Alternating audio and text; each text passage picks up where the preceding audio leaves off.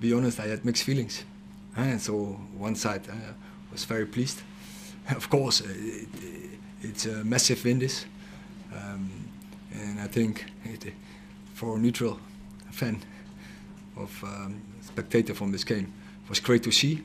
But yeah, as a manager, when you dominate the game for an hour, and you should have gone up with 3-4-0 by an hour, because we had the chances and we conceded nothing. But then the way we concede the goals, we should manage that better on the pitch, and this can't happen.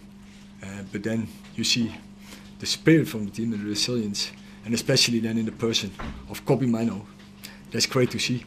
And there you see we have the right character. We have the right in the dressing room. The spirit is very good when you can show this.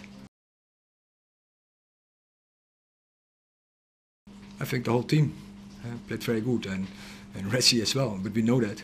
And you see the last games, there's coming abound in the front line, and if they get the surface from the back, they are a threat, I think, for every opposition.